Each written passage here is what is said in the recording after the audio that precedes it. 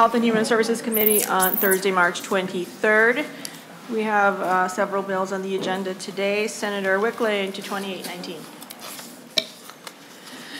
Thank you, Madam Chair. Senate File 2819 is the Department of Human Services Policy Bill, and there is an A2 amendment that was just distributed. That is a delete everything. So I'd like to move the A2 amendment. Madam Chair. Senator Abler. Would you please give us the courtesy of describing the differences? This thing is timestamped last night at 8:37. I didn't even know it was out there. So could you just tell us, I studied 2819 in its base form, and I'm sure there's nothing clever, but it would just be, I think, polite to help us know just what are the key differences that requires a delete all instead of just an amendment. Madam Chair, Senator Abler, we will be going through the amendment. That is your plan. Mr. Burdick is going to go through it. If you want, he can go through it, and then, we can adopt it. I can't tell you exactly the differences because he needs to go through that. Well, which is just in Senator consideration Abler. of the process, I would really appreciate that. Senator Abler, I think, what we've been doing so far in this committee is if it's a delete all, especially, they're going to talk about the entire bill anyways. So at this point, I would just recommend that we move the A2. Madam Chair, I request a roll call, and I want to, this is wrong. This is not the way to do business. Things are moving fast anyway. I've made a respectful request on Senator a major Abler, amendment that's not even 12 hours old. We definitely appreciate your request, and I see what you're saying, but we're going to talk about the entire bill anyway, so whether we adopt it now or 10 minutes from now, it doesn't make a whole lot of difference. It makes a real difference in the process. And we can spend time talking about this, or we can just let them go through at least there's probably some key differences between this amendment and the base amendment, maybe just a few things that have read better to make it one big change, but it's not fair to the public, it's not fair to me. Well, lastly, Senator, we've heard all these bills already. They've been through our committee. There's nothing new, and research can testify to that as well. So we've heard all these bills. Oh, Madam Chair, and so Senator Wiklund, why do we need to delete all then off of the bill that we're doing? Is this a way different? Are we not doing half of the department's bill? And this is adding in our own. If you just explain it, then I can just stop. What we pride ourselves on here is representing the people and helping them understand what we're doing. And I have no idea what we're doing. And I can't imagine anybody at home who's watching this has any idea what this amendment has. It was timestamped 8:37 last night. It would have been interesting if maybe the staff would have said, by the way, here, Jim, here's the amendment for tomorrow. You might want to look at this so you can be prepared or call attention. We were here at 8:30 last night, or just about, and you could have said there's a big delete all coming. Be sure you check your email or something besides whenever it was posted. I just don't understand why we have to do it this way.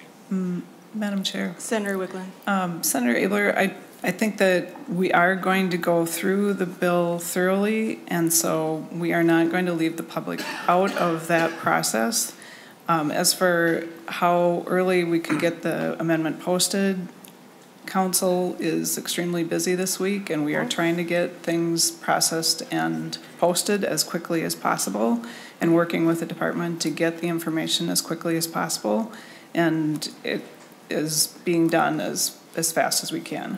But we are not trying to gloss over or not go through what the department wishes to present as their policy bill. We did hear all of the bills that are included in this, and I'm sure that Mr. Burdick is going to highlight all of the things that are in it if we adopt this amendment now. Thank you. Senator Abler. All you have to do is just go through the highlights of the differences, and I think I and the public would be happy that you would allow that. Otherwise, I'm going to request a roll call on the amendment. And I don't know why we have to take it to this point. I don't understand. We ran to work together and get things done, to collaborate, to do the best for all of us. And you're asking me to put my vote on something I have no idea what it is. And I will swear that nobody in this audience knows what that is, unless they happen to have noticed their email or they looked at the posting last night after 9 o'clock. I just don't think it's a good process. I didn't come to dust up today, Madam Chair. I came to do good work. And I'm just shocked there's this big delete all, and I just don't think that's the way to do business. And so if you just honor my request, and if Mr. Burdick go through a 2-minute thing, like what are the main differences, and if there's more minor differences, we can discuss those. And I think you can have it the best of both worlds that way, Madam Chair. Senator? Madam Chair, we can do that. I would just say that our process is that authors amendments and delete alls, we are usually moving them, and that is the process in the Senate, not just this committee. So I will allow Mr. Burdick, if you could spend a couple minutes if you want to highlight differences, and then we can adopt the amendment, and then we will go through it. Madam Chair, thank you very much. I appreciate your courtesy. Mr. Burdick. Thank you, Madam Chair, and thank you, committee, for the time today. Matt Burdick with the Department of Human Services, and I will very briefly describe what is contained in this delete all amendment. And as the discussion has illustrated, there are very few changes from the legislation you've seen before, but I'll go over specifically which bills are contained in this delete all and then highlight a few differences, and then happy to stand for any questions the committee has.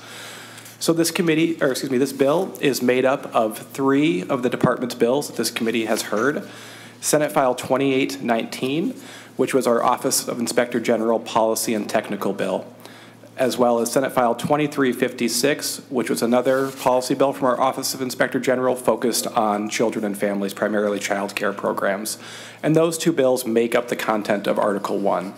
I will say there are a few provisions that you heard originally that have since been removed. Those are provisions that needed to be heard in the Judiciary Committee, and we're going to revisit those next year. We've also made a change. The committee heard testimony from the Hospital Association around some changes around medical necessity review, and we've made some changes to attempt to address those concerns. I will say I have not confirmed with the Hospital Association that they're 100% good with this language, but we will before this bill language would be to pass into law. And specifically, you heard about concerns around requiring providers to immediately provide paperwork upon request, and we've removed that requirement and then also changed a timeline from 30 to 45 days to address specifically the concerns that you all heard in testimony. And so those are the changes within Article 1.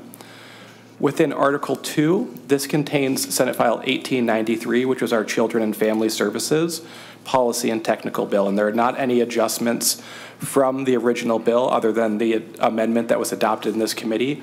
And this addresses technical and housekeeping changes related to statutes governing child protection, child support, and the SNAP program. And I'd be happy to answer any specific questions members have about the provisions contained in this delete all. Thank you, Mr. Burdick. Any questions, members? Madam Chair, thank Senator you very Abler. much. Thank you. With that, motion is to adopt the A2 amendment. All those in favor say aye. Aye. All those opposed? The amendment is adopted. And I will say, going forward today, I would just like to adopt any author's amendments as we have historically been doing. Senator Wiklund, please proceed. Madam Chair, I would like to see if there are additional detailed questions people have about the bill, as Mr. Burdick has let you know which bills these are provisions from, if you have specific questions about them, or if you wish to have him go through any of the articles or both of the articles, that's fine with me. But I don't have further comments. Members, questions? Madam Chair. Senator Abler. Good morning. Nice we can be here together. I just have, I mean, the decision to go with the delete all compared to amending a bill is a decision that gets made for all kinds of reasons, but I don't even know if my questions are in the bill that remains. But under the old, on line now 37.16 on contraindicated physical restraints, it was on page 27 of the old bill. It talks about that they, this prone restraint situation is certainly problematic, especially certain times when that's like horrible. But there was So there are some individuals who need to be restrained. They're hitting somebody and the staff is at harm. At corrections, they're allowed to actually grab the person. At AMRTC, they're not allowed to grab the person. They have to do deflecting things, and a great number of injuries happen to the staff because of that. In the education bill, a person who restrains a person physically must report that to the Department of Education, which I think is a problem with that change. Can you tell me how 37.16 to 21 relate to that? And is this, there's a person who's physically harming people, and can you, it says that must not implement a restraint. And does that just mean, I'm hoping that we can common sensely tell a person to have them not hit people anymore and kind of hang on to them to stop that. But does this have any effect on that situation? Mr. Burdick. Thank you, Madam Chair. And Senator Abler, what this provision is doing is expanding existing prohibitions on prone restraints to additional setting types. But I might call up one of our policy experts here to get into some more of the details on this provision, if that's all right with you. But my question really, I don't need a lot of background, but just, so on 37.17, must not implement a restraint. Is that related to a prone restraint, as is discussed in the rest of the bill, or is that any restraint? Maybe if we need to talk about it, we can. Madam Chair. Mr. Burdick. Senator Abler, this is specific to prone restraints. Okay, and that's Madam Chair, and that's clear to everybody. I mean, does that need to be saying prone restraint just to make sure people know that's what they're getting at, or is it clear to anybody who knows this topic that you really mean prone restraints? Senator Abler, what line are you looking at? Line 37.17. In the DE? Yeah, in the DE. Madam Chair, or Senator Abler, I mean, Section 25 is prone restraint prohibition. All right. Yeah, and it applies. That's the entire section.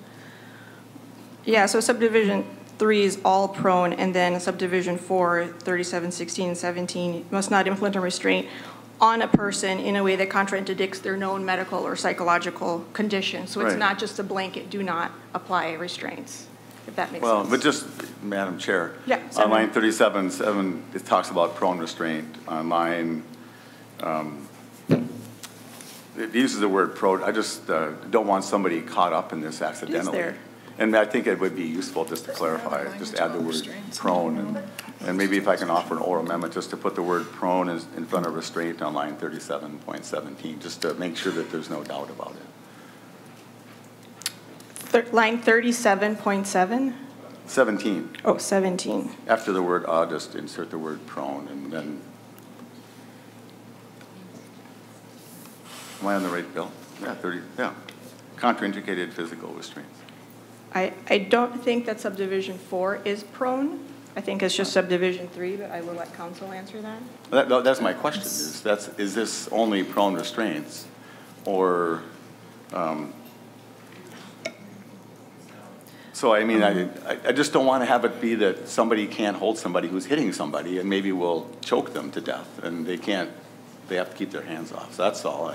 Nobody talked to me about this, but this is an issue, and Senator Hoffman knows a lot about this. Madam Chair, committee members, subdivision 4, starting on page 37, line 16, applies to all restraints as defined on line 37.3. Madam Chair. Mr. Burdick. Senator Abler, to your question, and apologies, I misspoke. I was reading the wrong line here. Still haven't had enough coffee. Senate Counsel is correct about the nature of that particular provision. However, I think to the point you're getting at, when someone's in an emergency, a restraint is still allowed. That's under our positive supports rule. And so people can intervene in emergency situations and just need to end that restraint as soon as the emergency situation has resolved itself. Again, this is not intending to expand kind of the nature of what types of restraints aren't allowed to be used and when. It's making sure that they apply to all licensed setting types. All right. Senator. Well, you heard my concern about this, and so I represent AMRTC. We have picketed out there on about injuries to workers. And this is now covering a whole spate of sites that, and some of these individuals are indeed likely to be aggressive. And I just want to make sure that someone's not going to be like losing their license for just trying to protect their coworker from somebody who's punching them in the nose 10 times. That's all. And Madam Chair? Thank you, Senator. Mr. Burdick. And Senator Abler, this particular provision does not apply to AMRTC. Okay. But thanks. And so, you know, just there was a time when we were briefed on some of these bills, and so we could ask questions privately, and I know there's a lot of things happening, but so I just want, at least if legislative intent would be that we intend that people can protect themselves. It's an issue in schools. I think you can't even hold a kid sometimes. So, all right, well, I guess I'll leave that go for now, Madam Chair. Senator Hoffman. Thank you.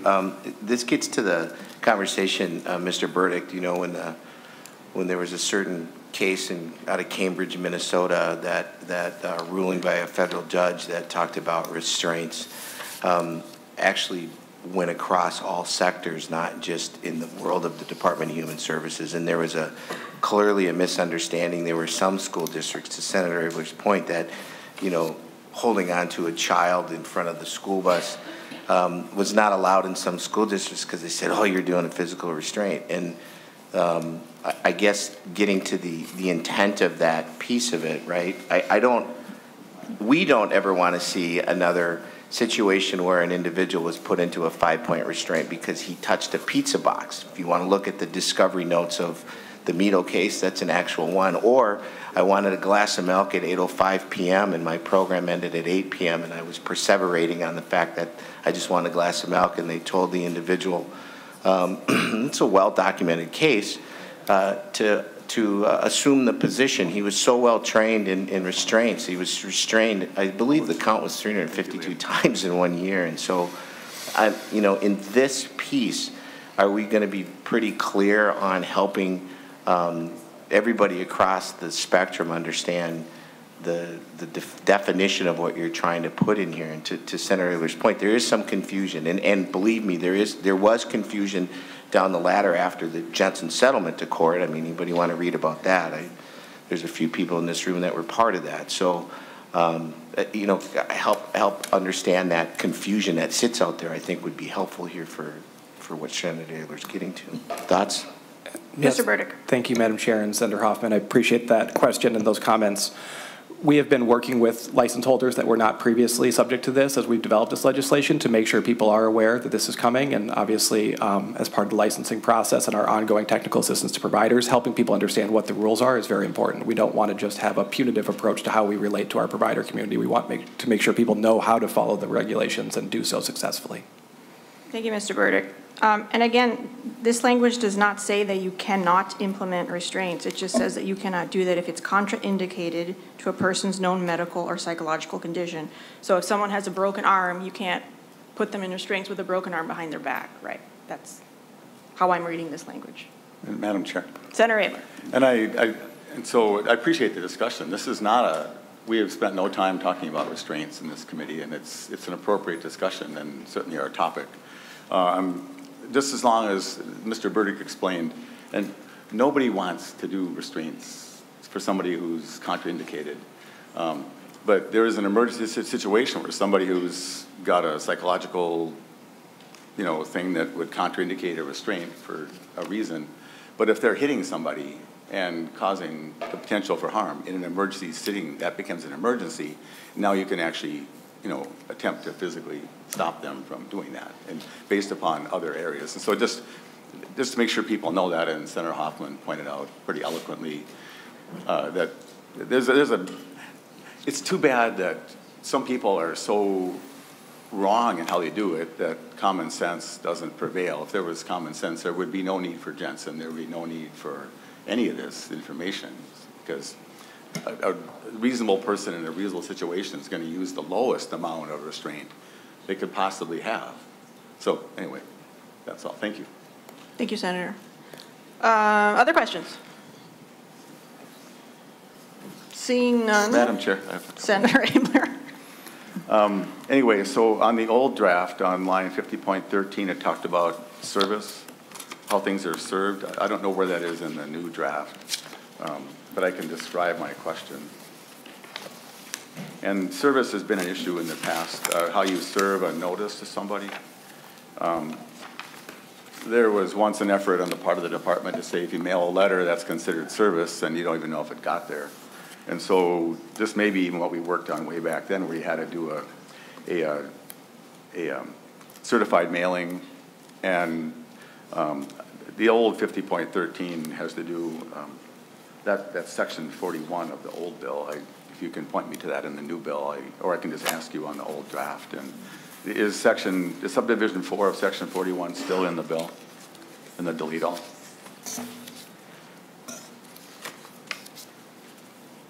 Anyway, it requests, Madam Chair, it takes away that the commissioner shall place an affidavit of certified mailing in the file.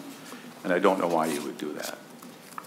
Because if there's a question later that they certify mailed it to the wrong place and you don't even live there anymore, and some person living there says, oh yeah, I can sign for that. There's no real mailing. And so I just was curious why that had to be stricken. Mr. Burdick? Madam Chair, Senator Abler, I think the language that you're looking for may start on line 72.1. I don't believe that language has changed from the initial draft. Right, and so why would you, Madam Chair, thank you. It's on 72.1 to 72.5, and the specific lines are 0.3 to 0.5. And so why would you just not want to put that in the file? And Mr. Burdick, I realize you're just here as a messenger, but why would somebody in the department think they don't want to hang on to that really important piece of documentation? Mr. Burdick? Madam Chair, I may try to phone a friend here if there's anyone available to help here. Otherwise, I'll have to get back to you on that question, Senator. Right. We have exhausted my depth of knowledge on this particular topic. So, Madam Chair, I think we're being friendly here. I just think I'm sure that the chair has not reviewed this section because there's so much paper here.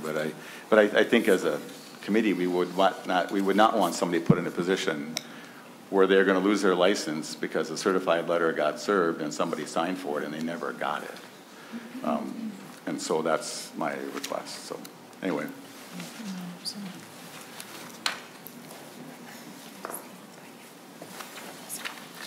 Welcome.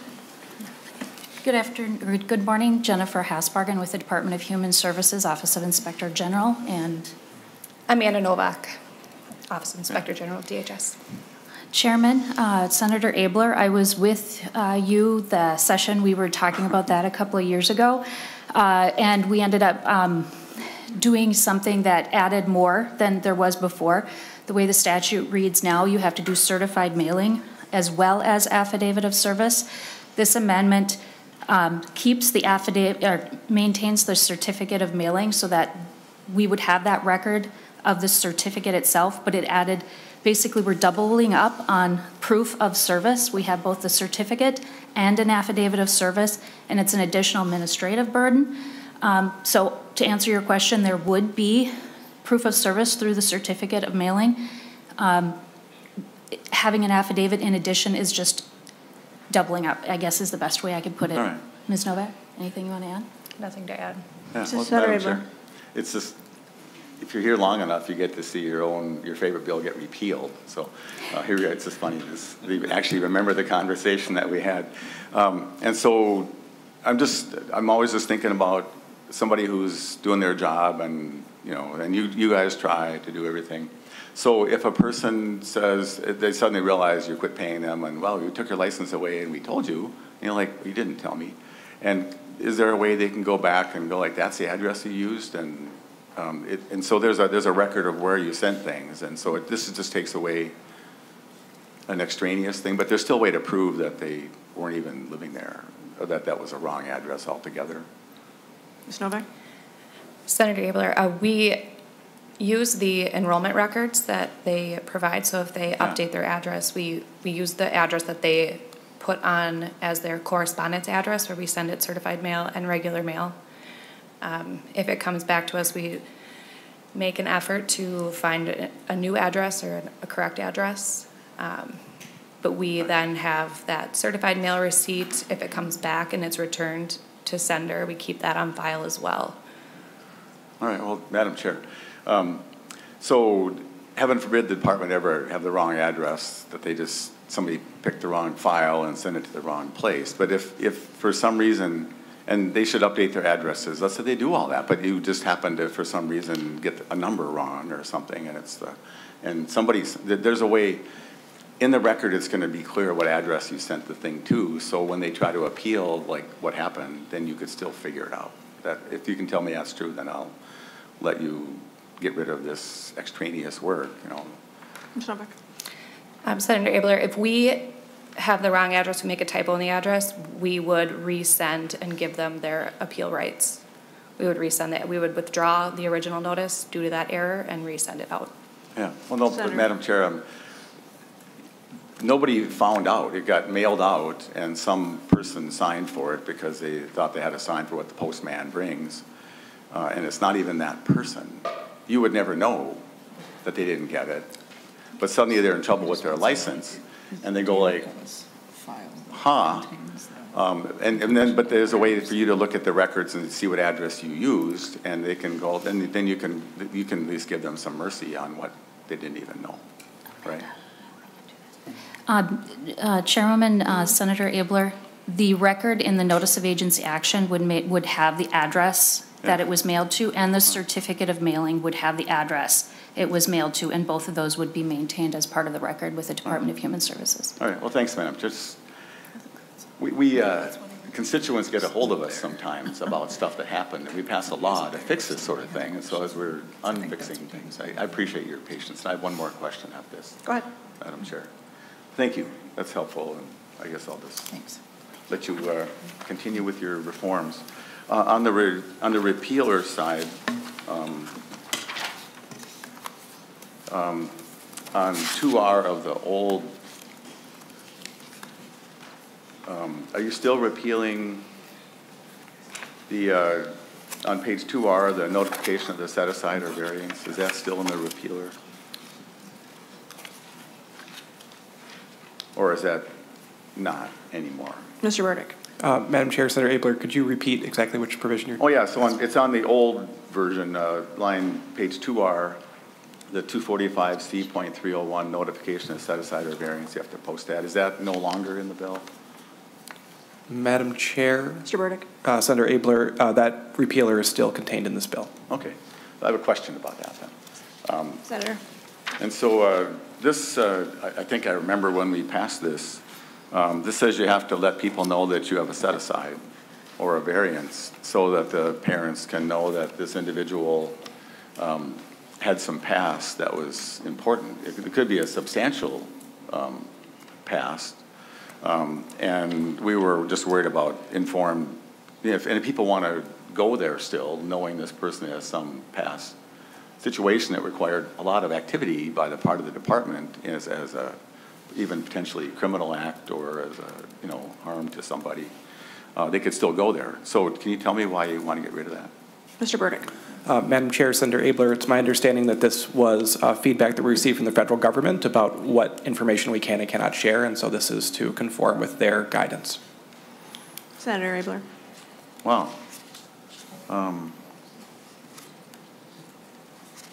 Well, and Mr. I think we should talk about it. You might want to, people should look at this section. This just says, it's not the department releasing information, it says the family child care provider and centers must provide this to parents. And so no one's sharing it but them. And I think for protection to the public, I don't have the energy to go through what sort of things they might have to disclose, but some of these are pretty serious. And we've done, the reason we have a whole OIG is for people that are doing bad things to minors and that have a history of some things. And if they're, I also believe in rehabilitation and I believe in second chances, but I'm troubled by that. I'm not going to move to delete it, but I really think, Madam Chair, and the child care community and the advocates need to look at that. It's 245C.03 And we also worked on this, I remember, and then we didn't, if you have a child who is not related to the child care work, and there's some misdemeanor theft, we didn't worry about that, and I just remember working on this. And I thought we were pretty happy that people could be informed, that they would know what their center is like and who they're hiring. So I just, Madam Chair, if you would just look into this and make sure you think it's something, and rather than just a convenience because the federal government makes us do it, they have no business running Minnesota, in my opinion. Madam Chair, that's all the questions I have. Mr. Burdick. And Madam Chair, Senator Abler, just in response to that, completely appreciate the frustration around this and happy to follow up with the federal law citation at issue here. I will say, having spent far too much time working on background studies issues over the past several years, the federal government is painfully bureaucratic, and I say that as a longtime bureaucrat. Members, other discussion? Seeing none. Senator Wiklund, would you like to make a motion to for Senate File 2819 as amended be recommended to pass? That is my motion. All those in favor say aye. Aye. All those opposed? The motion prevails. Thank you. To Senate File 2966. Thank you, Madam Chair. 2966 is the DHS Governor's Budget Bill, and I believe that we have Elise Bailey is going to be going through a presentation, and you have that in your materials. So I will let her get set up.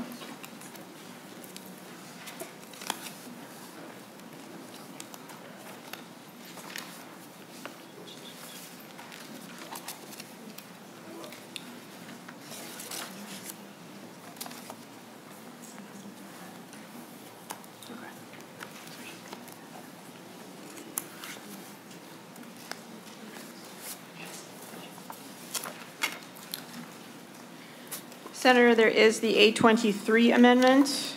Oh, yeah, yep. And I don't know if you... My presentation is around the revised, so if you wanted to do the amendment first. Either way. Okay. Yeah. Does that work? Okay.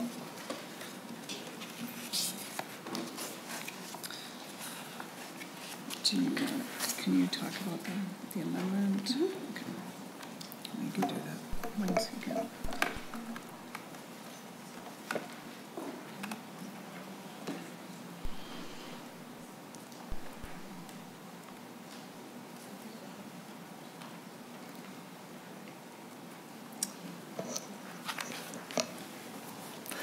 All right, members of the committee, Chairman, my name is Elise Bailey, Budget Director for the Department of Human Services, and I'm just going to do a very, very brief overview of our revised budget recommendations. The amendment before you are those revised budget recommendations along with some technical corrections that need to be made to the initial budget. So without further ado, I know you have a lot of testifiers here to talk about what's contained in the bill, and so I'm planning to just be extremely brief on just what's been added to the bill. So earlier this year, we came in and kind of talked about our initial budget and what were the founding principles behind it. And so I kept these 2 slides in here to remind the committee of what our founding principles are in the governor's budget. One, in that we're really looking to have a package centered on the people that we serve in our programs and really fundamentally improving the system as a whole. All of the partners that are important in making the system move and making a positive impact on the people that are served on our programs. These are our package pillars again, so just wanted to keep these front of mind as we go through the bill. So just a quick summary of our total package. So this crosses both jurisdictions, but our total package is $4.9 billion over the budget horizon. This is about $300 million more than our initial budget. And the next slide goes into this committee itself. So it's about $2.9 billion over the horizon with 74 distinct proposals. So quickly going into the new and revised proposals in this jurisdiction. So in this revised budget, we have a new proposal on MFIP sanction reform and housing assistance. So the Minnesota Family Investment Program has a benefit of $110 per month that assists families with kids for the cost of housing. This was a benefit that got added in 2015. However, that value hasn't changed since then. So this proposal increases that value every year based on inflation starting in October of this year. You'll note on the slide that while it hasn't increased, the fair market rent over the same time period has gone up 42%. So we're really aiming to set this benefit up for folks and index it to inflation. So we're setting it up in the future to fully assist families. The other part of this proposal modifies the sanctions that are contained in the Minnesota Family Investment Program. The sanctions policies that we have are extremely complicated, and so what we have in our proposal, and if you want to take a detailed look on the change page, multiple components to these to just really encourage compliance with the programs, but also balancing predictability and administrative ease for our tribal and county workers. So we think that these reforms would increase client engagement, lessen the workload at our local governments, increase consistency and integrity, and can be better automated for both the participant and the worker. We also have a new proposal around hospice respite and end-of-life care for kids on MA.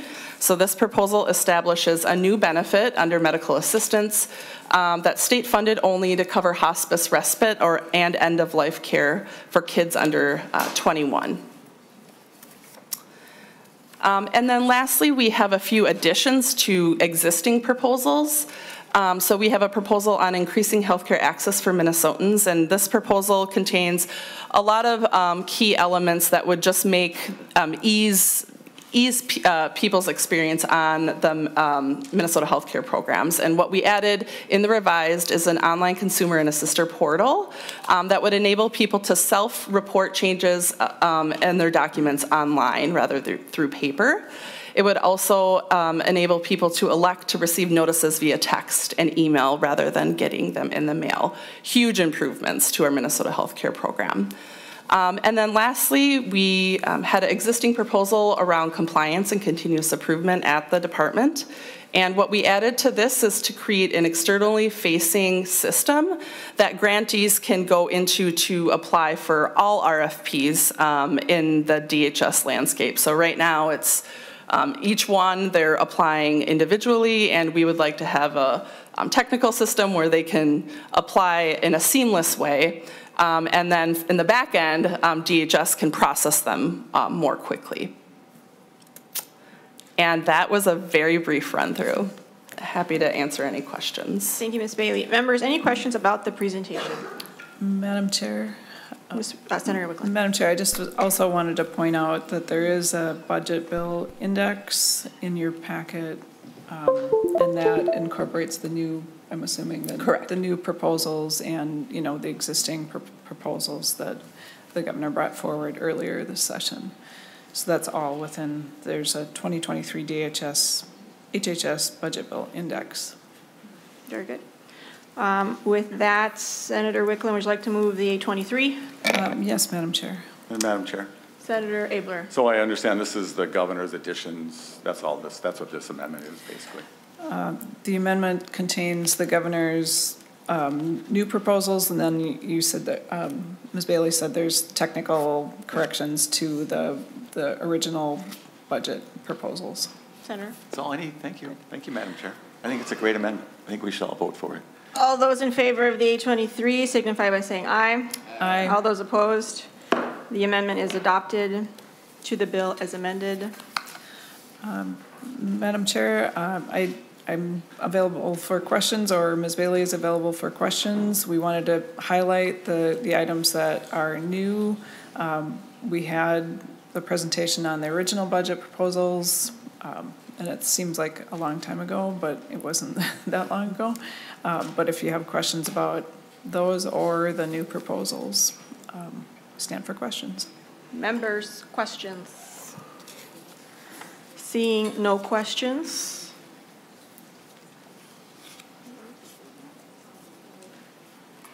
We will go ahead and lay over 2966. Thanks. Yeah, no problem. Thank you. 2212.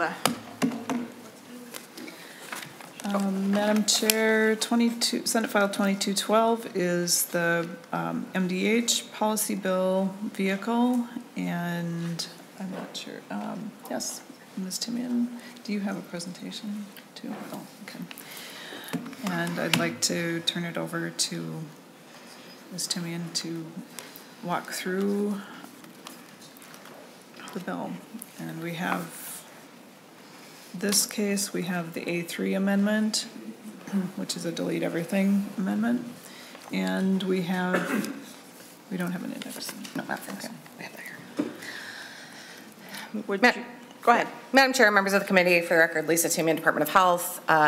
This A3 amendment just reflects several policy bills that the committee has heard over the past few weeks, including capital expenditures review, the 2 hearing aid bills, one requiring coverage and one requiring over-the-counter, amending use of the all-payer claims database, the Rural Health Advisory Committee expansion, amending the stillbirth certificates language, the lead service line status definitions, facilities guidelines, institute definitions for hospital construction, lead hazard reduction renovation standards. There was a bill that I believe is the opioid antagonist, which is our policy bill, as well as third-party transport of medical cannabis, as well as a DHS provision. Madam Chair, Senator Wiklund. I neglected to say these are all bills that we heard in the committee, compiled into one vehicle so that we can pass this to the floor and then meet up with the House. Thank you, Senator. To the motion of adopting the A3, all those in favor say aye. Aye. Aye. All those opposed? The amendment is adopted. Members' questions? Senator Ambler. Just a question about, I'm not here to debate the topic, but on line 52.16, where it increases medical assistance coverage for a service, where there was a prohibition on sex reassignment surgery, now this says it covers gender-affirming services. How can that not cost money? Senator or Mr. Burdick? Madam Chair, I'm sorry, I didn't hear the end of Senator Abler's question, if you could. Senator Abler. Well, it's line 52.16. It reverses the prohibition on coverage to allowing coverage. So how can that be not a cost? Mr. Burdick. Thank you, Madam Chair. For the record, again, Matt Burdick with the Department of Human Services. Senator Abler, to your question, this is actually conforming to a court decision that overturned that prohibition on coverage and actually mandated coverage. So medical assistance currently covers these services, and this is just updating the law to reflect the current legal landscape. That's helpful. Senator Abler. Thank you. And there's a bunch of repealers. Maybe in the description you mentioned that, but there's not, in the delete all these, there's not the list, the usual 16 pages of, like you're repealing a whole bunch of rules. It's on page 59.7 and following. Madam Chair, members of the committee, Lisa Timian for MDH. So, Senator, I believe you're talking about line 59.7, the repealer bill, the repealer section? Right. So this just contains, there's all provisions that were included in the policy bills in the language that was heard in this committee, including, I think there was the APCD reporting, and then that one that's like the huge line of things that's from the FGI updates. Okay. Thank you. Other questions? Madam Chair, Senator Abler. I have an amendment. I can find it in my papers. And I showed this to Senator Wiklund last night. I'd like to move the A5 amendment. We will pass out the A5 amendments. I hope that the committee will find it friendly. And when it gets passed, I can start describing it. If you Go ahead. want the addition. The amendment simply says that the commissioner must consult with Access Medical Center to explore options to allow Access Medical Center to provide pharmacy services to medical assistance enrollees, including forming a 340B ambulatory pharmacy or a 340B contract pharmacy with a medical assistance carve-in. What that all means, this bill will never become law. This amendment will not be law. This is a placeholder for a discussion that's already begun with the department and Dr. Chumalo. They're reaching out to him. And so if something could ever get worked out, this makes, at least the Senate has a position that they're trying to help Access serve better. If you don't know what Access Clinic is, so there are 3 primary clinics in Minneapolis serving people in economic stress or poverty in areas designed as medically underserved by HRSA. They have between 8,000 and 9,000 unique patients. 83% of their patients are better served in a language other than English. So they're really in a very challenging world. The most frequent languages are Somali, Oromo, Amharic, Swahili, Arabic, and Spanish. And the problem that they're facing, and we could have testimony, I'm just, in the interest of time, just briefly telling you about the place. But due to the confluence of poverty, transportation, language, managed care restrictions, increasing pharmacy deserts, particularly around those places, and more reasons. 1 out of 3 prescriptions are not filled, which means people aren't being able to get their medications, and that's the problem. And so they reached out to me, and they're an FQHC, they're really squared away, and I'm really happy for the FQHCs. They're amongst the most efficient ways to serve some of these high-need, challenged populations. And so they would like to figure out a way to open an in-house pharmacy, but all the rules and so on make it impossible. And so the point of this is, could they please take a run at this and see if they can come up with something? And my pledge to the chairman and to the committee, unless there's agreement from the chairman and everybody, DHS and the world, this just becomes an amendment that will never be adopted in any conference committee, but it would give a chance then for this group to try to come to some resolution. And so they have about a month to pull it together, and if they can't, well then that was that. So with that, I would appreciate people's support. Senator Wiklund or Mr. Burdick. Madam Chair, I will let Mr. Burdick comment as well, but Senator Abler, I really do not want to add an amendment to this bill. I really would like it to move to the floor in the way that it is today. I would commit to you to follow up to talk with Mr. Burdick about whether this conversation has started and make sure that there is a starting of the conversation. And my commitment is that if, in another couple weeks that it hasn't happened, I will follow up again. I'm just not comfortable adding something like this to the bill, have it go to the floor, and have to keep track of this as it moves forward. So I give you my commitment to work on this with you and make sure that the communication has started. I would also have questions about whether there are other entities, other clinics that would like to be, brought into this discussion as well, and I would want to make sure that that happens. And Mr. Burdick can provide a comment. Madam Chair and Senator Abler, thank you. Yes, this has actually come to our attention. I know Access reached out in probably the past 48 hours, and we're working on getting a meeting scheduled to talk about the pharmacy access issues. And I think we all share the goals of making sure that folks who receive their health care through medical assistance can access the pharmacy and the medications that they need to be healthy. And so I think we're always open to talk to any provider and provide technical assistance, and that's in process, and happy to keep you updated on where those conversations go. Senator? Madam Chair. Well, I'm disappointed that we can't just stick this on as a placeholder. If you're not aware, on the floor we have issues of germaneness, and I don't know how many bills that we're discussing this session that include the phrase 340B or FQHCs. And, you know, I'll take you at your word, and I'm not going to ask for a roll call to embarrass any. This is just meant to be getting something done. This committee is charged with the well-being of well over 1 million people.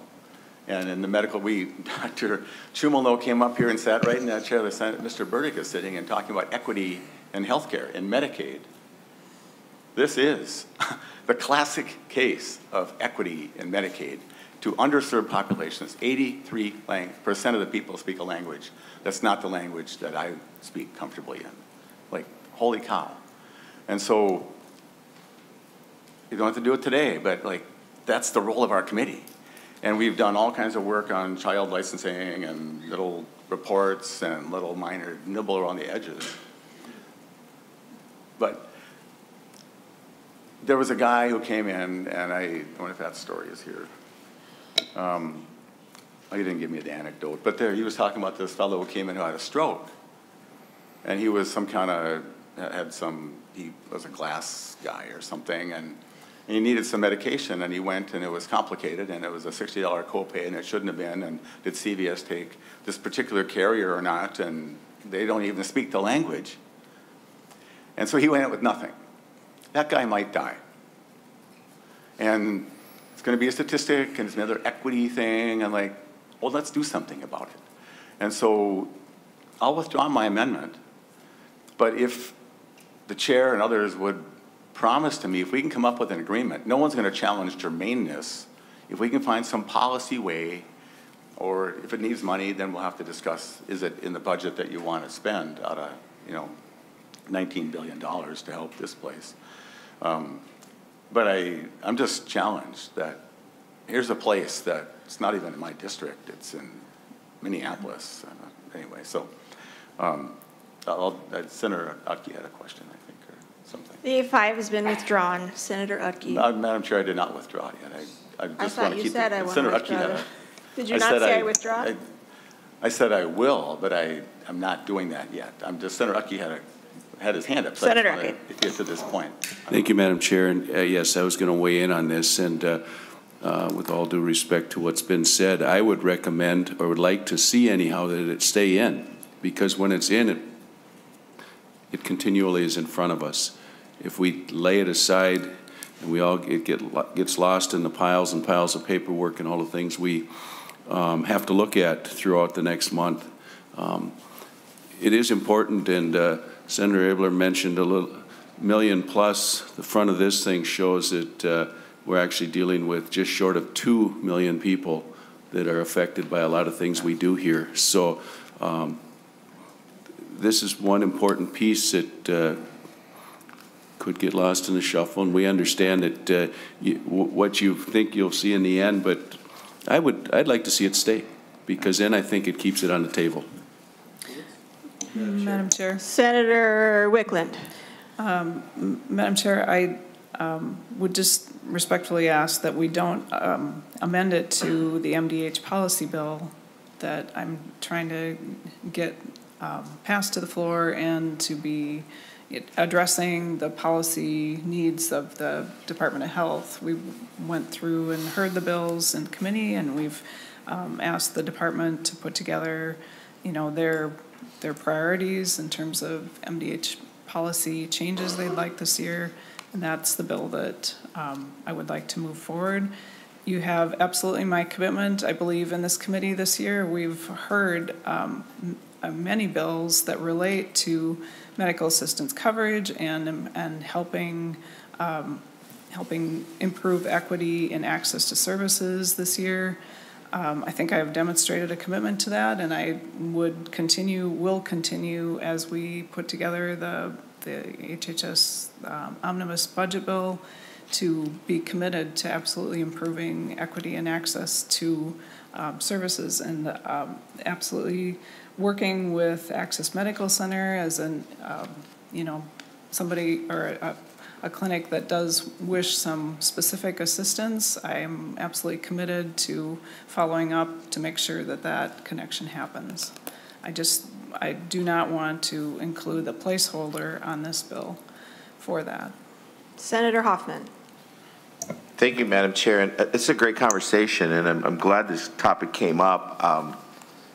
We have the largest number of people outside of Ethiopia from the Oromo community, and it's not just in Minneapolis, as Senator Abler, but these services provided at Access are throughout not only the metro area but the state as well, and it just surprises me that when we're talking about equity, that's right in this piece, it's like, how can you get, and maybe this is to the department, how, you know, to Senator Abler's point, that raises, there's an unmet need, you know, within there.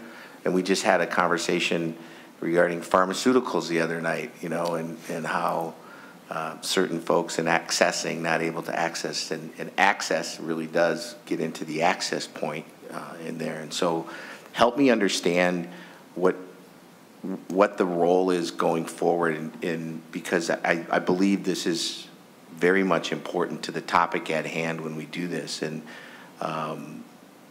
where are we at in that process? And if you can't answer that, maybe this is a follow-up conversation, Mr. Burdick, on it. But this is absolutely the right time to have this conversation on this specific gap in equity and access gap that we need to talk about. Mr. Burdick. Madam Chair and Senator Hoffman, as I mentioned, you know, we just had some outreach in the past 2 days here from Access Medical Center, so I think we need to have that conversation with them to understand the unique needs that they're facing, and are more than willing to have that. And I know I just got a message while I was sitting here at the table that scheduling of that conversation is in process. And so without understanding the unique situation that this particular provider is facing, I don't feel like I can articulate what the right solution is. But that's the conversation we plan and commit to having. Fair enough, Madam Chair. Fair enough. Thank you. I very much want to offer, you know, any help I can be in that. It's just to, especially with the communities that Senator Abler did mention. So I appreciate your honesty and looking forward in doing that. So I look forward to being part of this conversation in the future as well. Senator Utke. Thank you, Madam Chair. And I just can't help myself for a little bit of clarity. I hear this referred to as it's the department's bill and such. The department brings forward the requests. The bill belongs to Senator Wiklund and all the rest of the members around our table. So we are the ones that get to pass that, and I think we just need to keep that in mind that it's their request that's coming forward, but we will Senator Wiklund has asked for this not to be, so that's between her and Senator Abler. So thank you. Senator Abler. Well, Madam Chair, I did not, I mean, the day got off to kind of a funny start, but I didn't come here to dust up today. We did not think that. And so anyway, so I talked to Senator Wiklund last night. I thought she was just like, oh, fine. And so I'm not going to ask members to choose between the policy and their loyalty and whatever. And I understand how committees work, and I do not want anybody here to be forced to vote against this because of some technical reason. I want people here to be voting for things that are cool, and I'm comfortable. I just thought it'd be like no biggie. That's what I thought I was walking into, and so I'm here to embarrass no one and not to cause anybody to be impugned by who cares more about equity or not. But this Access, they just reached out to me, and so I was kind of glad, and I'm glad that the department is well aware of that, and I'm sure that they're going to have that conversation, and we can track it along. But I think it's instructive for us in the bigger picture that a lot of these places we put in the center of these very challenged communities are themselves struggling to even serve. They have QHCs and others find it really hard even to stay open sometimes. And so it's a good discussion. And Senator Wiklund, you're a good colleague, and I take you at your word. I'm not going to mess up your bill with my amendment, and so, but I appreciate your commitment to the topic. And Madam Chair, now I will withdraw it. I just didn't want to take away the chance to discuss it. So I'll withdraw the amendment, Madam Chair. Very good. Other conversation? Seeing none. Senator Wiklund's motion to take Senate File 2212 as amended be recommended to pass. Is that your motion, Senator? Yes, Madam Chair. All those in favor say aye. Aye. Aye. All those opposed? Bill is passed. 229.95. Thank you, Madam Chair. And lastly, we will take up Senate File 2995, which is the Department of Health's budget bill. And I'm happy to have the Commissioner Cunningham, here to do the presentation of the updates to the department's budget bill. You will also find in your materials a bill index for the budget bill if you have questions about specific provisions, and I will let the Commissioner move forward with her presentation. Commissioner Cunningham, always a pleasure. Please proceed. Thank you, Madam Chair, members of the committee. Happy to be here with you again, really to lift up some new and revised versions of our bill. I am very pleased to be here. I'm joined by a number of MDH staff and subject matter experts who are your partners in advancing and protecting the health of Minnesotans. They will be here to answer any questions that you have about the new or revised proposals or any other aspects of our budget that may be top of mind. So I am going to just scroll through the deck to get to the new and revised proposals relatively quickly. Before I get there, I just want to remind the committee of our buckets, which include strengthening public health and preparedness, reducing disparities, addressing time-critical prevention to address emerging or worsening health threats, thinking about healthy start to our youngest Minnesotans, healthcare access, affordability, and quality, the department's current service needs, and maintaining safe and healthy drinking water.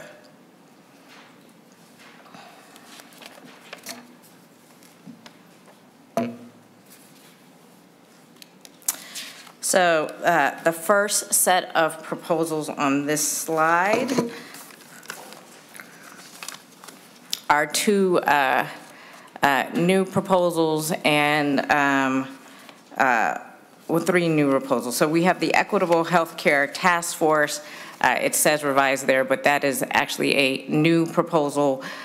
Really, as you all have been talking about equity, as we had the conversation when I previously presented here, when we think about equity in healthcare, that it's not only about access, it's also about the quality of care that individuals receive, as well as their experiences of care.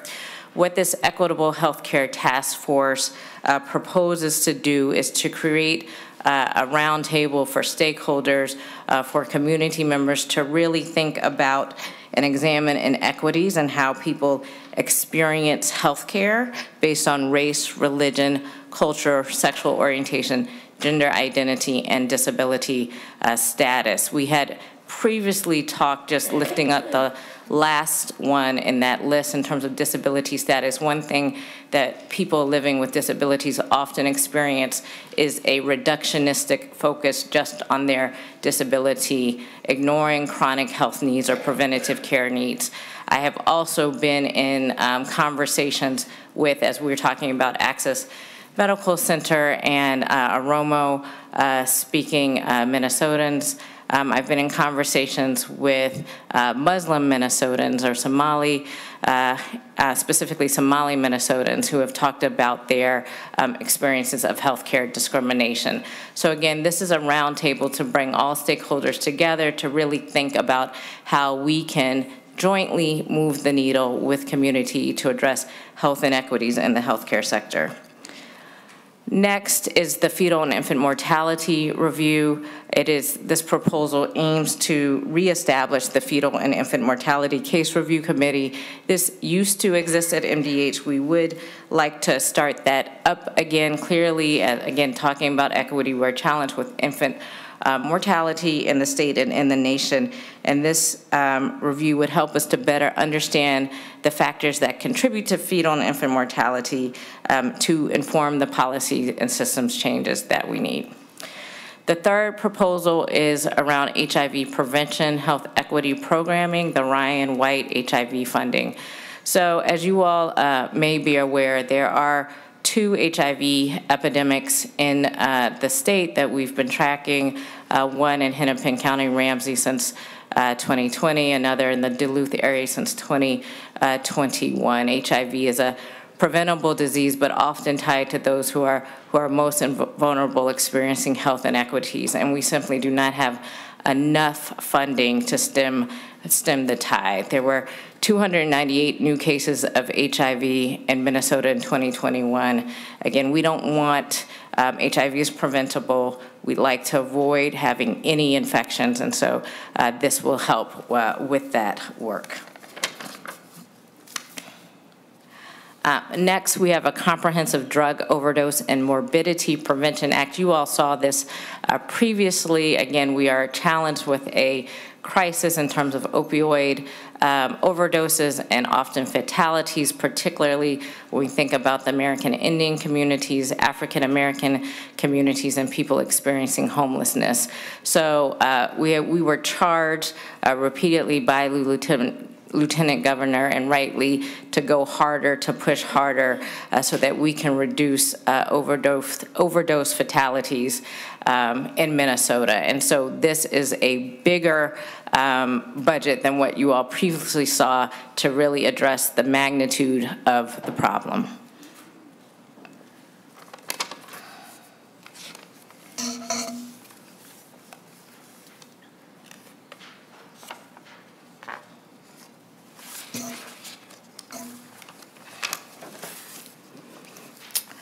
So we have also revised the budget request for home visiting. I had a very nice conversation with the Family Home Visiting Coalition yesterday about all of the good work that they do around Minnesota, really to improve pregnancy outcomes, to improve early childhood outcomes, to really address social determinants of health, working with families. And so this budget increases the allocation to home visiting, which again is prevention-focused home visiting on the part of the Minnesota Department of Health. It will serve children under 5 and give us greater flexibility in serving high-priority populations with family home visiting.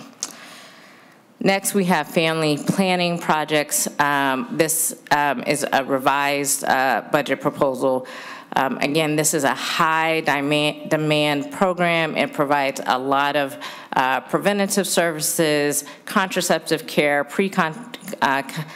preconception counseling, STI treatment. So it is, again, very high demand. And our family planning service agencies, special projects agencies, are trusted resources serving all members of our community, so to support in a very holistic way family planning for Minnesotans.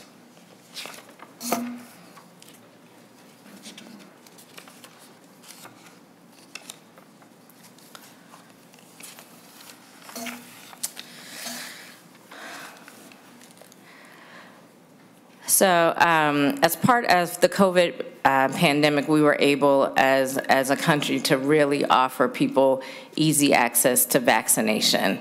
And vaccination is key to preventing communicable diseases, and we simply do not have enough monies, particularly to cover those who are underinsured or uninsured adults in Minnesota. So this would help provide additional funding to make sure that all adults can access those important health resources. The next one is preserving funding for medical education and research costs. There have been a lot of changes at the federal level through CMS, which funds medical education and residency training programs. To be in compliance with the federal changes, there have to be some shifts of our part of that puzzle here between DHS and MDH. And so with that, we need to update how medical education and research cost payments will be distributed and transfer the existing dental clinical innovation grant programs to a different funding source, specifically the general fund.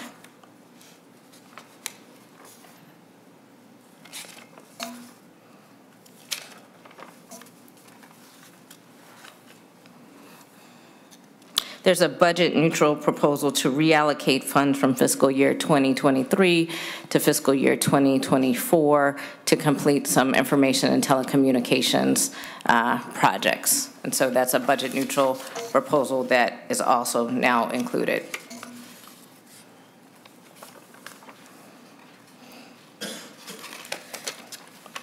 And finally, we have discussed in committee before the impacts of lead. Although this will not come before, although there's a separate allocation for lead within our targets, this is clearly an important health issue I wanted you all to be aware of. So our lead service line replacement to public health facilities. This will cover municipal sort of mapping of the lead lines and their replacement. I will just note that we do continue to have the proposal for childcare facilities separate in MDH's target. That would help those facilities sort of replace their plumbing and their fixtures, right, that also contribute to the problems. This fixes, you know, municipal from the street to the building, but those child care facilities that are required to test for lead need some additional support to change out their infrastructure to reduce the risk. So there are two proposals, but this is for the municipal community water works. And I think that is our last one. So I appreciate the opportunity to review our new and revised proposals. Happy to take any questions here with you today, me or my staff. Thank you, Madam Chair. Thank you, Commissioner. Any questions about the presentation? Senator Rucky. Thank you, Madam Chair. And I don't know if I'll start at the back, on the back page where it's looking at the finances. Is that the same, or this is just reflecting the adjustments, right? The revisions that you just talked about. And my question there is the FY23, the 12 or 1.2 million credit. What is that? Commissioner Cunningham. Yeah, thank you, Madam Chair. I'd have to turn it over to my staff to comment on this proposal.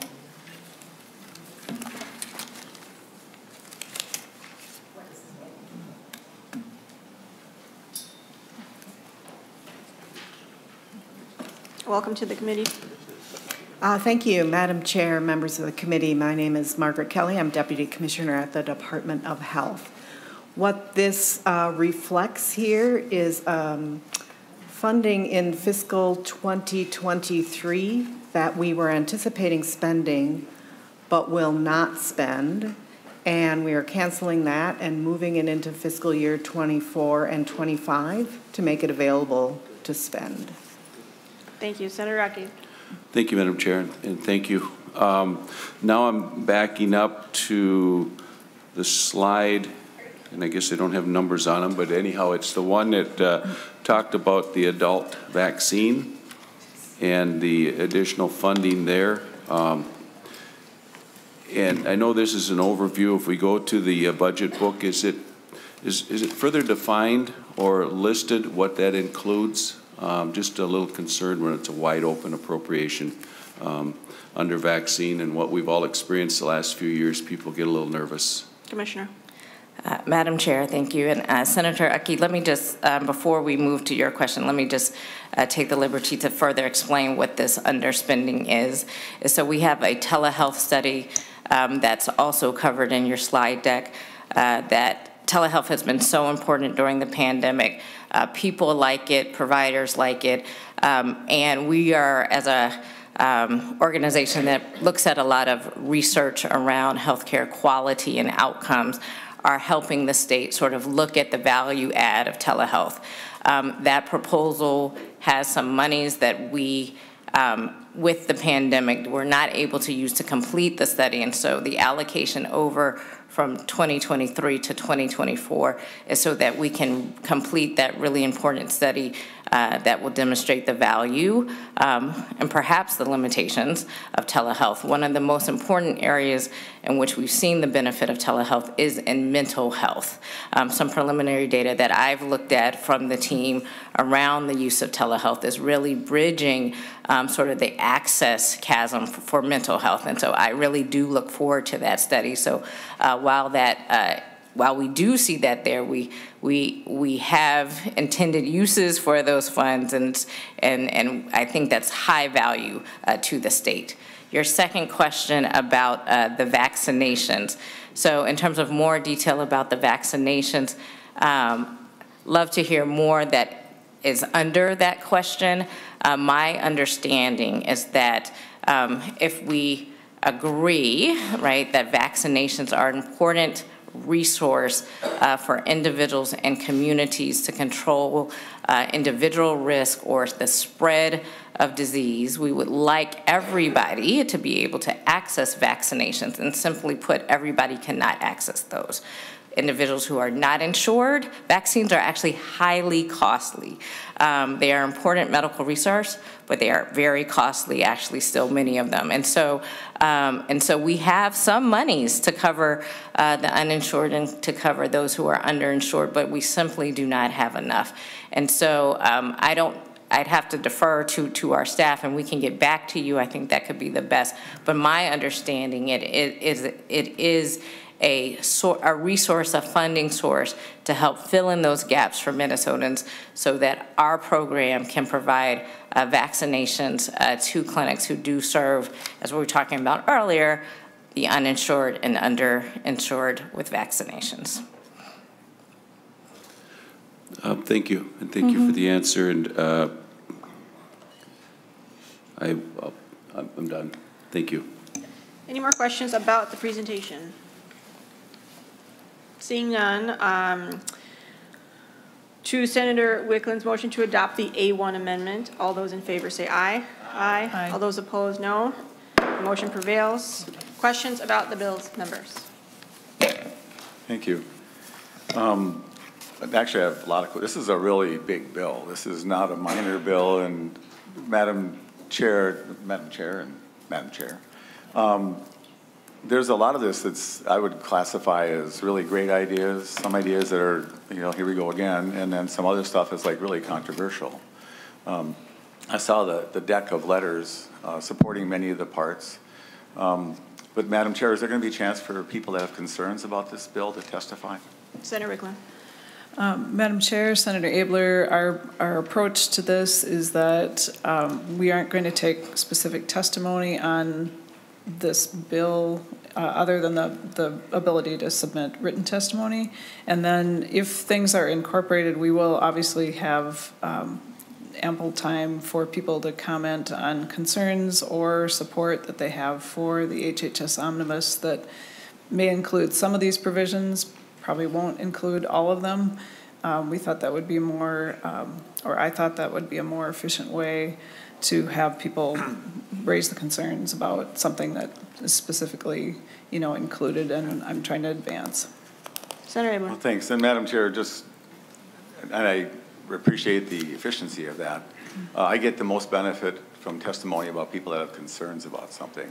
I mean, if you like something, you know, a letter is good, but sometimes that dialogue is helpful, and I didn't come to debate that today, but I wish there was a chance for that. So, but I have, Madam Chair, quite a Senator Wiklund. Senator Abler, just in addition, you know, given the time constraints we're working under, we're trying to finish, you know, we now have our targets, we have to get the bill created, we have to have that all happen and provide the ample time on that specific bill, and that's why I'm taking a little bit less time on this specific bill.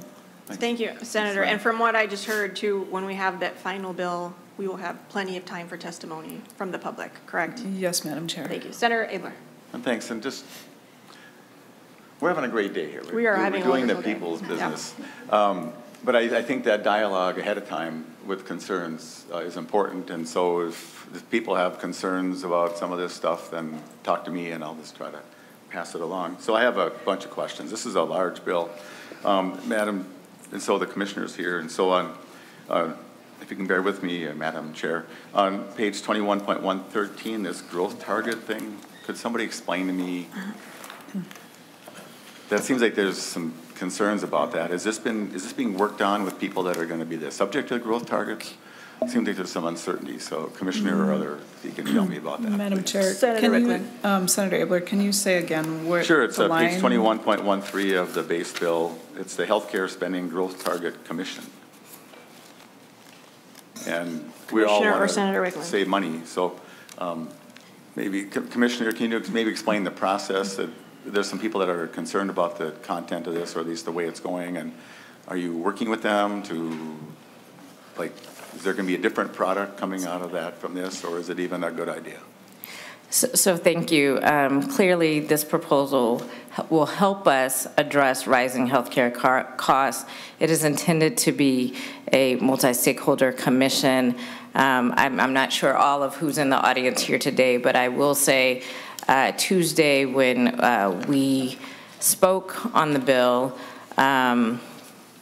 within the House, and they were able to take a little bit of testimony there, and a representative from the Minnesota Hospital Association did appreciate this approach and voiced her appreciation and the association's appreciation of this approach to thinking about spending and healthcare costs. Senator Abler. Right, well, I read it, it's kind of vague.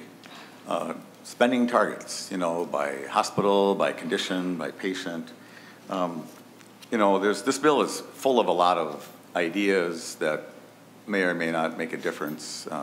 And so the way it's, I just hope it works and that you achieve the goals that you're setting out to do. So I'll leave it at that for now. There's also, Madam Chair, online on page 27, there's a Healthcare Spending Technical Advisory Council. Can you tell me how that interacts with the commission? Matt, Commissioner, please. Senator or Commissioner? So that technical committee, my understanding is, so we will have a commission, it'll be multi-stakeholder. The benefit of the technical advisory group is to give support to that commission when they need more information, more details, need to understand the state of the science and the state of the information in the field. So they will provide background support for that commission. Thanks. Thank you, Commissioner. Senator Abler. One, thanks. Then you have the, on page 29, 18.18, you have the strategies for reductions of administrative spending and low-value care. I don't mind identifying low-value care and administrative strategies, but it seems like a lot of this stuff could be rolled together as a project, and so that people would know where to go with this. And as you create more and more layers of people working on things, you get silos again, and you're maybe going to get less than what you think. So, Commissioner, do you want to comment about that? Senator? Madam Chair, Senator Abler, I think that the benefit of this is that people are going to come together, work with that technical advisory committee, and come together and brainstorm with good information and good multi-stakeholder input about what we can do as a state to curb these growing and escalating healthcare costs. As you recall, when I presented sort of the introduction to MDH, those costs just continue to skyrocket. As we sort of project into the future, everything continues to go up, and what we want to do is bend the curve. Yeah, Madam Senator. And I'm all for that. I'm just suggesting that the low-value stuff could be rolled into the commission, and they could just kind of have one-stop shopping. But. Senator Wiklund. Madam Chair, Senator Abler, I just wanted to also mention that the bill I presented yesterday, Senate File 2002, and I'm not sure, maybe you weren't in the, maybe that was when you had to step away, but I talked about that. My approach is similar to the governor's proposal approach, but we would work together to figure out what the best way to implement a a type of commission that could have oversight and take in analysis. Yes, the looking at administrative costs or low value care, that would be something that would be a task of that entity to take on, as well as maybe looking at spending targets as we move further along in terms of understanding all of the healthcare spending. I think the first part of this would be to establish what data do we need to collect and how do we make sure we understand the data we have already and, you know, make sense of it. And then we can talk about targets for, you know, reducing low value care or containing costs through a target. Yeah. Senator Abler. Well, thank you, and I appreciate that. And I just, you know, I don't know where you're going, Senator Wiklund, and the department brings ideas, and then we think about them. And some of these projects in the legislation and commission are really large projects, and it may well be you spend a good deal of time in the department thinking about this, but then you bring it out here and then, oh, we hadn't thought of that, and I hadn't thought of that, and let's make it work better. I think we're trying to go the same way, so I hope you see my comments as friendly. Madam Chair, Senator. There's a ton of data talked about in this bill about all kinds of things. And so I presume this bill is going to go to judiciary if any of the data is actually going to move along, or if we're not doing any data collection differences, it doesn't have to go there. But is that? I mean, I just skimming it on page 58.8, it says data and data and data about. It just talks about system. Well, I'll just ask a question, Commissioner, specifically on page 58.8. You're systematically collecting data to identify and analyze and interpret the impact, incidents, et cetera, of outcomes related to in utero exposure to maternal substance use. What kind of data, who would you be getting data from? Does this give you the right to go into their health records and pull out information about their past and their relationships and all that? Commissioner. Thank you, Madam Chair, Senator Abler. I will turn to my staff to, if anyone's here, to comment on the data collection for that specific item.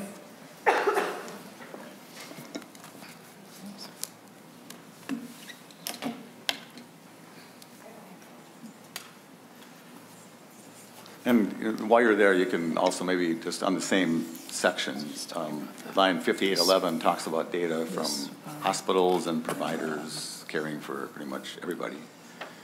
Thank you.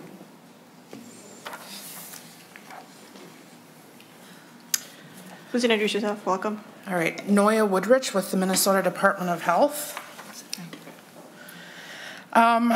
So looking at the data collection as it relates to the Comprehensive Drug Overdose and Morbidity Prevention Act, in the division in which I work, Child and Family Health, we're looking to explore how we might collect data as it pertains to NAS babies, so neonatally abstinence syndrome. Sorry, thank you. Abstinence syndrome babies. We really are in this plan being intentional about taking the time to talk to all the stakeholders to understand how we can best do that. But right now we do not have information about the number of babies that are born addicted to substances, and then what are the impacts of the long-term impacts of being born addicted to a substance. So we're looking at how can we collect that type of data. Senator. All right. Well, no, I'm aware of the time. We have a little bit of time yet to talk about this. I have a number of other things we need to talk about. But like on 57.8, it says the commissioner shall establish a comprehensive program. And then coming on the next page, it says, are you coming up with a plan to collect the data, or are you collecting the data? So, Ms. Woodridge. Chair and committee members, again, there's several pieces in here, and there's several divisions in the department that are involved in this particular project. For child and family health, we are going to be planning on how we can best collect that data. And I'll maybe let Mark speak to some of the other pieces. Madam Chair, Senator Abler, Mark Kindy, Minnesota Department of Health, Health Promotion, Chronic Disease, working in partnership with the other divisions on this. For the most part, the data that are being collected are, well, we're analyzing them on an aggregate basis. The data come from the Minnesota Hospital Association. We're looking at the codes that identify exposure, as Noya said. And so we're going through this process to plan, to meet with partners, with providers who are diagnosing on the individual level, but who are reporting in aggregate. And so we're looking at the administrative data and deciding and discerning what variables to be collected and analyzed so that we understand the magnitude of the problem across the state. Thank you. Madam Chair. And I have no qualms about what you're trying to do, but I'm just pointing out what the words say. And I've just looked at this thinly, but on page 58.5 it says design a, so you're shall establishing a program. You're establishing a program on line 57.8, and on line 58.5 you're designing a system to assess. And then on line 58.6 it says specifically the Commissioner of Health may systematically collect data to identify. It doesn't talk about aggregate data. It doesn't talk about, it's not narrowly written. And so, you know, Senator Wiklund, if this goes as part of your bill, this needs to be involved at judiciary and to figure out what this means. And so it's as narrow as you say. So I really didn't come to dust up today, but I appreciate that. So just put that on your note. And if you look at all the data collections in the bill, to make sure that they're as narrow as they must be, but they truly protect people's privacy and their ability to opt in if they want, and all that. So, Madam Chair, there's a new thing in the bill about Sentinel event reviews involving law enforcement. One moment. Did somebody else have a question? Yeah, can I give a little bit of space to the other members right now, and I'll come back sorry, to you? Yeah. Perfect. Senator Huffman. Thank you very much, Madam Chair. Thank you. When you talk about budgets and capturing, I'm pretty impressed. Nice to see you, Noya. It's been a few years. So, Senator Cunningham, thank you for showing that it can be done to where you capture money and put it in. You know, it'd be nice if there was a bill to be able to capture some money and help move people's targets a little higher. But I had some notes in here on the council that you're creating. First of all, thank you for that. There's a notation in here that now I can't find it, but I'll just tell you what it is because I kind of remember. Not that I would know anything about Title V, Commissioner, but in the duties of your council, you specifically highlight how that's going to impact people with disabilities, right? And we know that there's built-in ableism in our systems, right? And yet, when you look at the makeup of the council, I kind of found it a hard stretch to see where we're including that. And we know that under our provisions that 30% of our discussion when it comes to children and youth, actually anything under Title V, it should be, 1/3 should be concerning people with special health care needs. So in your council, I don't see anybody that would have some kind of background, right, that's called out into it, yet the duties that we have 3 pages later specifically address those inequities that exist out there. So help me understand how you're going to assure that somebody on that council speaks the language that, I don't know, a few of us understand when it comes to the unique and individualized needs of a person with a disability and how it affects their life in general. So I just wanted to point that out. I know where you are on intersectionality. I'm not seeing intersectionality in that council, and I'm not seeing disability, especially when one of the duties are existing in there. So does that help me understand that? Madam Senator? Can you just tell me what page? I'm just wondering what council, or the name of the council at least. Yep. Because I'm not sure which one you're talking about. Yeah. I wish I'd keep my notes. Maybe you know. Go to the next person, Madam Chair. And then is it the technical advisory on 2729, or is it the? Madam Chair, there's so much paper in front of me. Or is it the Growth Target Commission on 2113?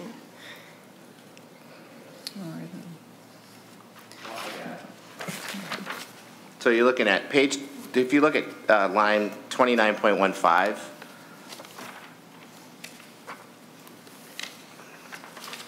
see what it says?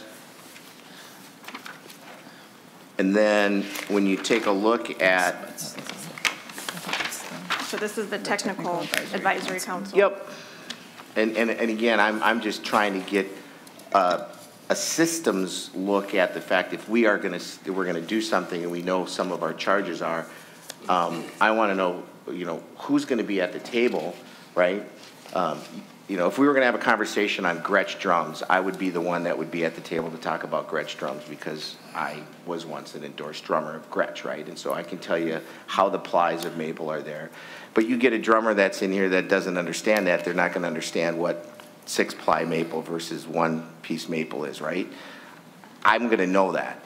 Same thing if you want to talk about, I don't know, pick a law, Public Law 94-142. I'll school you on that because of the work that I did in that. But in this case, you're looking at a committee that's going to make a decision about somebody who has a certain characteristic, in this case, an individual with a disability. And as we're getting in our minutia of conversations, Madam Chair, a lot of times that isn't a purposeful or intentional conversation. And in this case, I want to make sure that we're coming back to what our intentional or purposeful conversation is. And I think the commissioner, I know where she sits in her conversation of intersectionality because we had that conversation. I just want to make sure it's embedded in here. Is that? And she's smiling, so she's already got the answer. Thank you, Madam Chair, Senator Hoffman. I appreciate that. So this is the draft bill as we have it today. It is not final. I think I would encourage you and my staff to follow up about the membership on the council. I definitely understand and appreciate, and you see my smile because I do appreciate an inclusive table when we are making decisions. And so with that, if it is satisfactory to the committee, I'd like to have my staff follow up with you after about that membership. Senator Hoffman. Madam Chair, members, yeah, I could probably, yes, I appreciate your work. And by the way, hats off for finding that extra money. It'd be nice if we could all find that extra money. Not that I would say that, but it would be nice to, so good job. Senator Abler, back to you.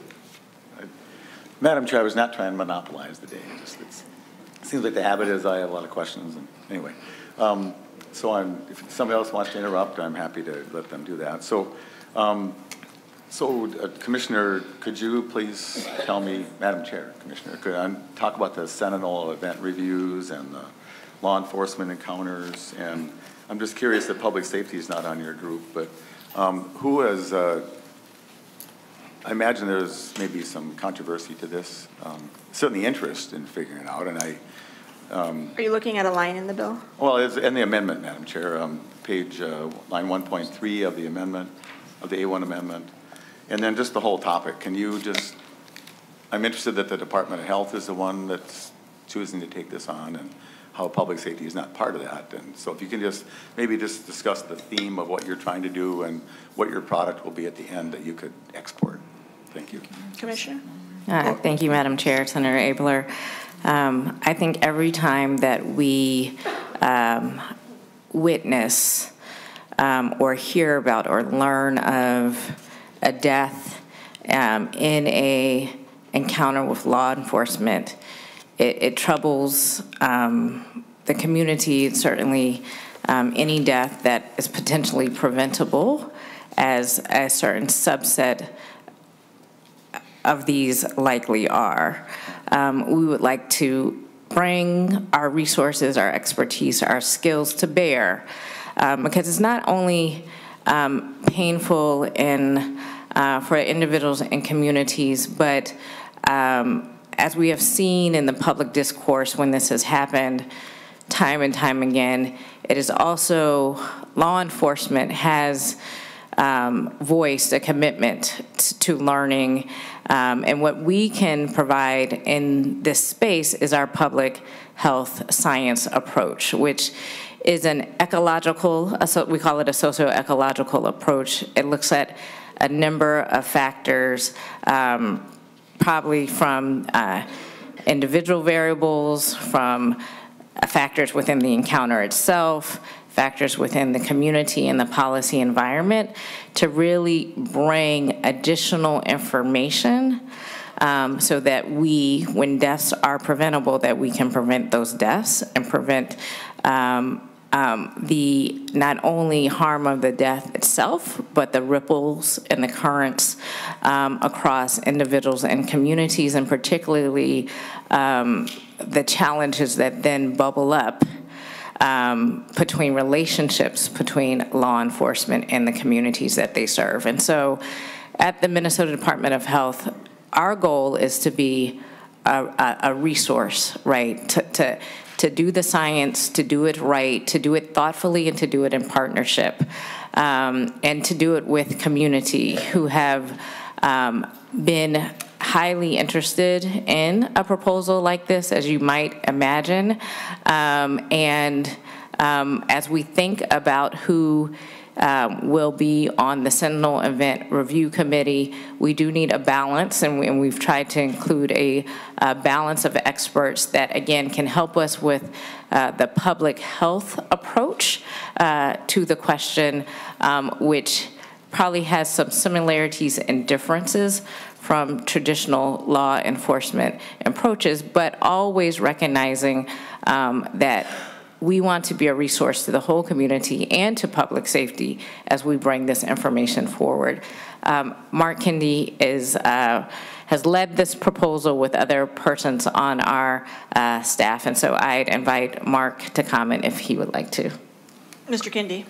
Thanks so much, Madam Chair. Thanks, Commissioner. Senator Abler.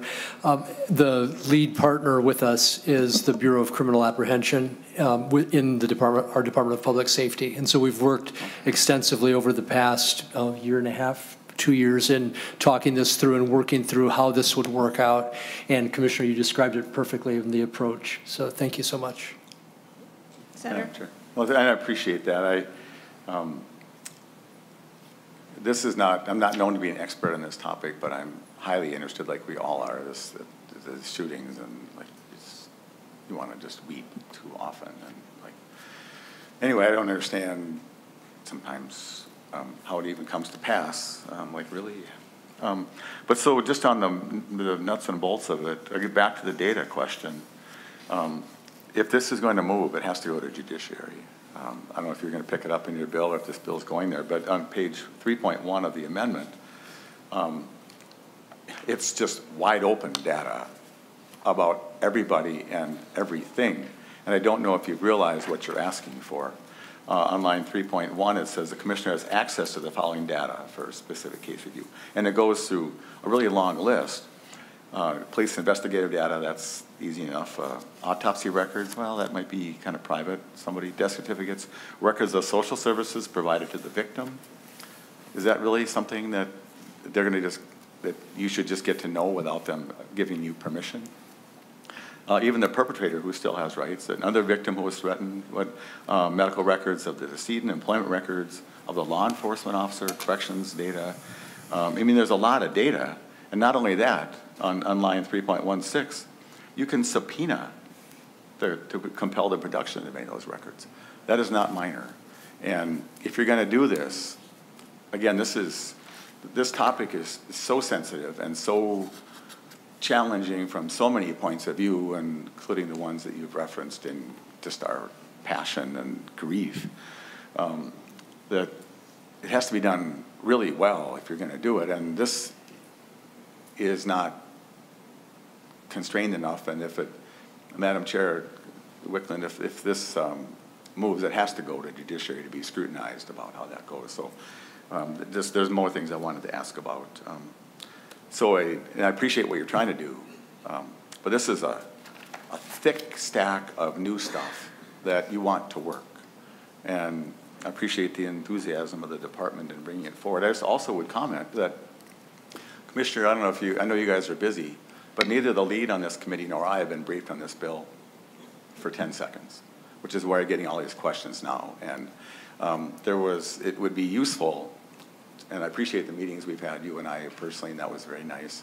But as bills come forward, especially as substantial as this, private meetings with members to ask our questions and even take advice about how it might be improved would just eliminate some of this discussion today. So, Madam Chair, I'm just going to have to shrink down my questions.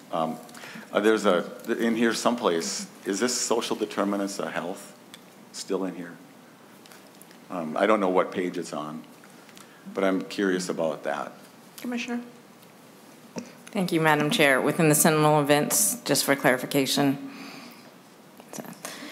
Can you be more specific? No, I don't. Well, I just know. Well, I just somebody who couldn't testify today brought it to my attention that there's the social determinants of health. Collection of it's about data from everybody. It's about personal, lifestyle, income, educational, behavioral. Question is that, do you know, I do not know where that is in here. So again, I can turn this over to Mr. Kindy. If this is in regard, so social determinants of health regards sort of that whole list of factors. It is a broad category for some of the ways that we operationalize what I described to you as the socio-ecological model. And so that's the language rather than saying sort of socio-ecological model, to the extent that that is what I believe the social determinants of health refers to in the language, but I'll let Mr. Kindy speak to it. Madam Commissioner, I'm just in the interest of time. So, I was pointed out it's on line 1.14, that term. And so where does it talk about what you're going to collect for data about that? Mr. Kindy? That would be helpful. Madam Chair, Senator Abler. So this will be the first time that social determinants of health is defined in statute. And so we thought important to link that to the phrase that our commissioner described as when we take the social ecological approach, it's really looking at all of those factors from education, income, community, and the factors that contribute to the event happening prior to 911 being called. So it's all of those, it's the upstream factors where we have a chance as a health department to make a difference long term. And so it's defining the social determinants of health that are those undergirding, those foundational contributors. All right. And so, Madam Chair, my concern, and I appreciate that. You know, again, this is nice to have the discussion. So as you collect those, as you write your laws, your proposed legislation, it's really important that people are allowed to say, you don't get to know that about me. It's my business, whatever long list of things it is you want to know about me. I don't have to tell you anything, or I want to tell you everything. And so just beware, please, that people have to maintain some of their privacy. And Madam Chair, finally, I'll just take on a topic that we've discussed many times. And there's many more things this bill could be discussed. We could actually spend 2 hours going through climate resiliency and the African health, something you have in here, which I'm interested in that. And so many efforts to reach into subsets, which maybe could be part of I want it to work. But anyway, Commissioner, you and I spoke about positive alternatives. In this bill, you're repealing that on page 2R. 145.4235, and I just find that to be, I told you this before, personally I find that to be offensive. This is a program, and it's the governor, whoever the governor is calling it duplicative. And I will remind you it is not. There is no program, and they're arguing that they don't suggest that the person might get an abortion. And abortions are not like any kind of like light-hearted thing to do, and I believe we would all agree on that. People said, well, if you want to have less abortions, then why don't you worry about the woman and the family and take them from here to here to here to here throughout the process and support them. This does that. This was the one common element that we found, whatever year we passed this, that the people on all sides could agree on, like, well, how about if we have fewer of them? And how about if you're inclined not to have an abortion, how about if we support you through and like become your extended family and work? Senator Abler, where are you looking in the bill? Page 2R, in the repealer section. It's 140, it's the first full item there, 145.4235. And so I'm just suggesting to you, and we spoke about this in private, this is a good program. I don't think anybody wants more abortions. So let's have less. Let's keep something that works, and I know that there's a proposal in a different bill to change the function and make these people talk about things that they are going to be really challenged to talk about, to be fully comprehensive, but they're not comprehensive. This is a place that's trying to help you get through it and enjoy the joy of a child at the end of the pipeline, and then keep helping you through the development of that child for a little while. And so I don't know, you don't have to react to that. I don't know why in this bill we're still abolishing informed consent and all that. We've discussed that enough in this committee. Senator Abler, I'm very sorry to interrupt. Yeah. But in the interest of time, this bill will be laid over. I do have other members with questions. Okay. I'll just finish up and then I'll be done. Okay. This is supposed to be a health committee. We've spent ample time discussing abortion. You passed a law. Can we talk about how to help people live better? Young mothers and fathers, people with challenges. You heard discussion about access. Let's talk about that more. I like your ideas about trying to contain costs. I'm trying to be part of the solution. And it's hard to do that in a short amount of time in a committee. So, Madam Chair, thank you very much. Thank you. Senator Uckey.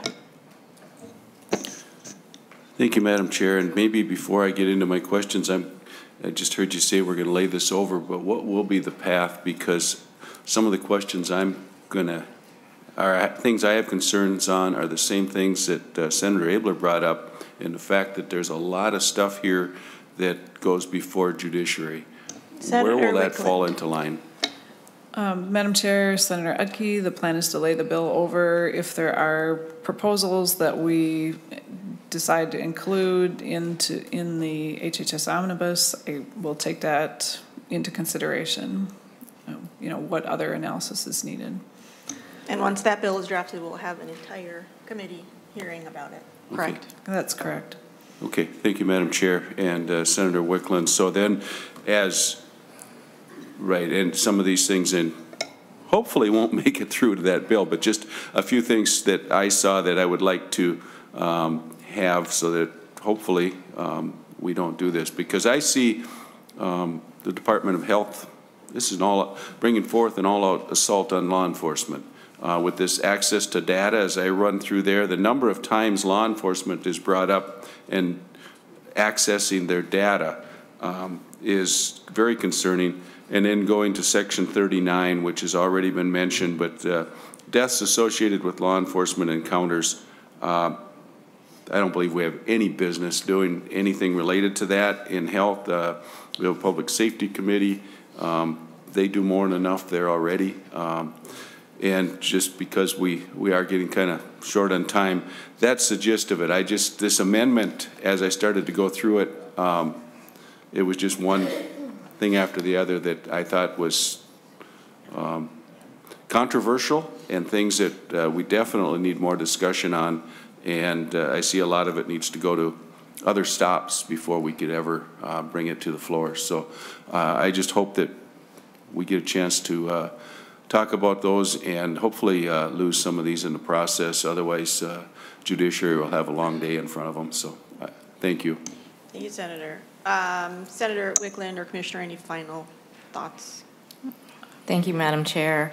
Senator Uckey, this is certainly not an assault on law enforcement. Rather, we are offering ourselves up, our technical expertise, our resource, our talent to think with and be a resource to law enforcement. Again, as Mr. Kennedy has noted, this has been done in partnership with the Bureau of Criminal Apprehension. We've had these discussions going on for over a year. I think the whole community law enforcement and non-law enforcement are concerned with what we're seeing in terms of deaths and law enforcement encounters. So we want to work together here. So I definitely would not characterize it as an all-out assault. And the information that you see that that we would request to get is so that we have all of the variables at play, and some of that would only be available from records on the law enforcement side. Thank you. Thank you, Commissioner. And I see this as a huge gap that we're currently having, right? The lack of a public health approach to this issue in preventing death, working on preventing death and preventing the traumatic, re-traumatizing, I should say, of certain communities. Having said that, 2995 will be laid over, and seeing no further business in front of the committee, we are adjourned. Thank you.